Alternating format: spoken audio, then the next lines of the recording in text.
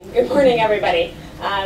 So as we go through this, I think that the real thing to keep in mind that is an important frame of reference goes back to something that Robert said earlier, which I think is crucial to really understanding how this data can work and also how this data can be protected from a privacy standpoint. And so with what Robert said at the beginning around volunteered versus observed data, I want to be careful to point out that what we're looking at with Twitter fell squarely in the category of volunteered data. We're looking at tweets that people have chosen to make public, and as a result, we are simply looking at those things that they have shared with people all over Twitter and broadcasting. Also tying into the theme of big data, just to give a point of reference, at Crimson Hexagon, we are approaching with bated breath storing our 100 billionth social media document that we expect to happen sometime in early 2012. So big data is approaching an understatement. To look at the project objectives that we laid out, really we're driven by the question that I think Robert alluded to. Can social media data give any insight into stress or instability that's happening within a population? We may have missed something here on this slide, so I'm going to fill in what I remembered was there. So essentially, the answer, shockingly, is most certainly yes. I want to make sure that even though that's not on the slide, that's clear. And the reason for this is because with social media data, we heard about blogs, forums, other social media sources earlier. Twitter falls into the same category. People are sharing what's happening in their day-to-day environment, and as a result, those social and development challenges, which are really kind of in your daily experience, are front of mind. So you don't have to ask a survey question about what's a source of tension. You get to see it because people in their daily experience will talk about what's stressing them out, whether it's a school exam or not being able to afford their rent. To give a brief overview of the technology, I want to point out that there are several different technological approaches that are on the market and thriving in social media analysis. It's really, I think, a situation where different approaches are better and worse for different situations, but I think we're all working in some ways to make each other's technologies better. So I was very, very happy to hear some of the insights that were brought by my colleagues from SAS. I think there are a lot of approaches in this space that make sense for different circumstances. Our technology was developed out of Harvard University at the Institute for Quantitative Social Science. And going back to something that Isa said, it's really a sort of everything old is new again kind of situation. The technology that that powers Crimson Hexagon was actually developed as part of a social science experiment several years ago, where our founder Gary King looked at autopsy reports that were filed in hospitals and then went out to less developed communities and collected what he called verbal autopsies from people that were telling their experiences about caring for loved ones near death, and compared those results. So our algorithm to this day is still something that we internally call VA, which stands for verbal autopsy. So to give a bit of an overview about how our technology works, we take a statistical approach to understanding conversation at an aggregate and thematic level.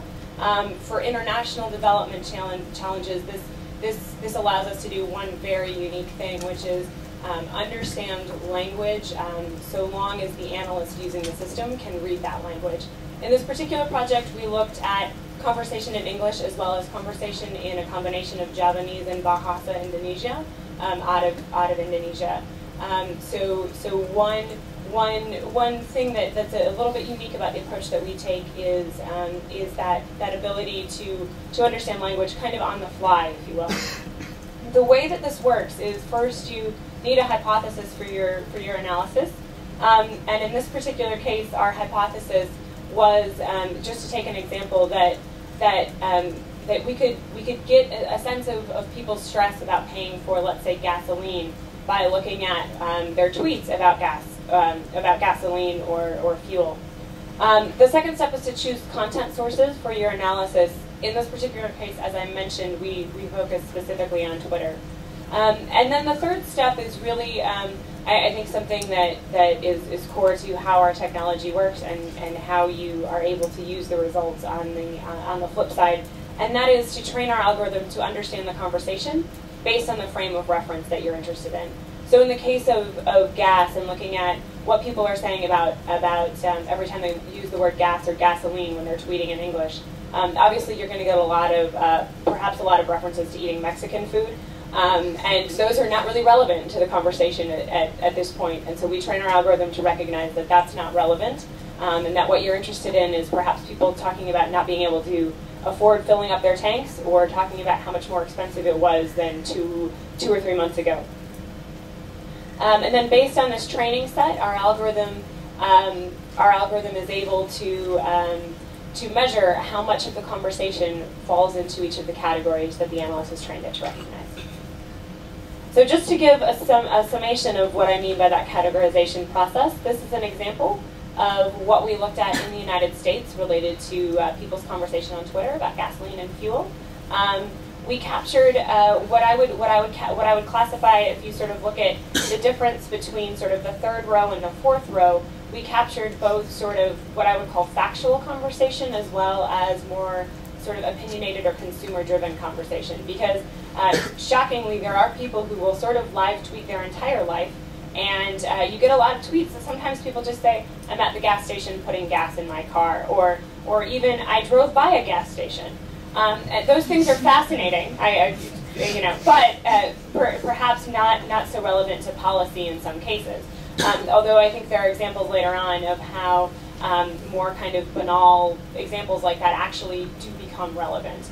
But in this case, we looked at the categories that they're listed on the screen.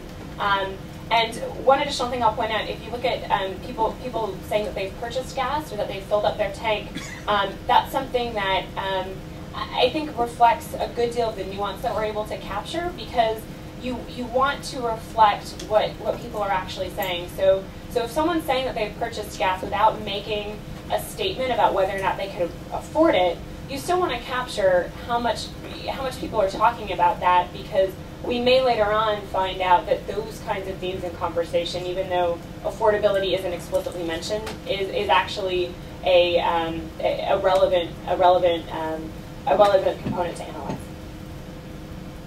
So looking at people talking about their ability to pay their bills, and if you look on the bottom, we're not only looking at sort of the presence or absence of the word afford, but we're looking at people talking about the level of debt that they're experiencing, as well as whether or not they can afford specific items.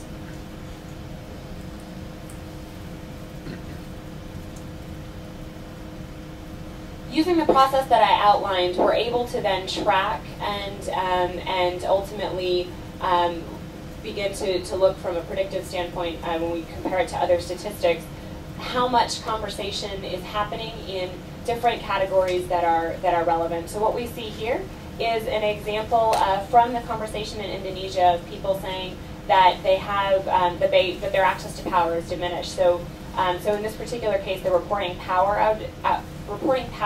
outages or reporting that they don't have fuel. The analyst that we worked with in this particular project had a variety of very sort of on-the-ground experiences of Indonesians. She related to us several stories about certain weekends before holidays, the lines around the gas station getting quite long just because everyone wanted to make sure they had enough gas to get where they were going and come home. And we saw several instances where conversation would spike, and it wouldn't really correspond to any data that we had about widespread power outages in Indonesia. But then when we would look at the actual conversation, we would find that there were several complaints from specific areas or specific parts of the country where there was vast, where there were long lines in any case. This is an example from conversation in the United States, and I'm not sure that you can read, it might be too small to read the timeline across the bottom. This is looking at people in the United States tweeting about whether or not they feel like they can afford their housing. This is that example that I meant about sometimes the sort of average kinds of things of life become really interesting when you find that you're able to quantify them. So in this particular case, you'll notice that there are several spikes as you look across the conversation. Those correspond, probably not shockingly, to the first of the month when people having to pay their rent or their mortgage is front of mind, and all of a sudden they're sort of broadcasting to the world through Twitter that they can't quite afford it. Lastly, in addition to those shifts in volume that we looked at, there were instances where volume of conversation would remain relatively steady, but the tonality, or from a proportional standpoint, the proportional distribution of those things in conversation would shift. This is again an example from the analysis we looked at in people talking about affording their debts in Indonesia, and the yellow is people talking about their ability to afford new loans based on informal lending structures, and the pink is based on formal lending structures. So the difference between a bank or a village money lender, for example. And what we see is that over time, especially into late summer 2011, there's actually a shift in people talking about getting their debts from informal channels versus formal, perhaps indicating that some of those formal channels may have been exhausted. The last example is actually literally looking at the price of rice. And I think that this is a good example to end on because it illustrates the fact that as events happen, simple volumes of conversation on Twitter can also be interesting. So this is looking at the price of rice compared to food inflation in Indonesia. To kind of, don't touch that button.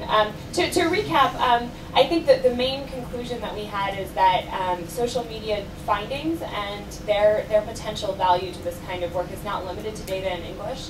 It's not limited to data in the United States, and even in countries that may not strike you as being at the forefront of what's happening in social media.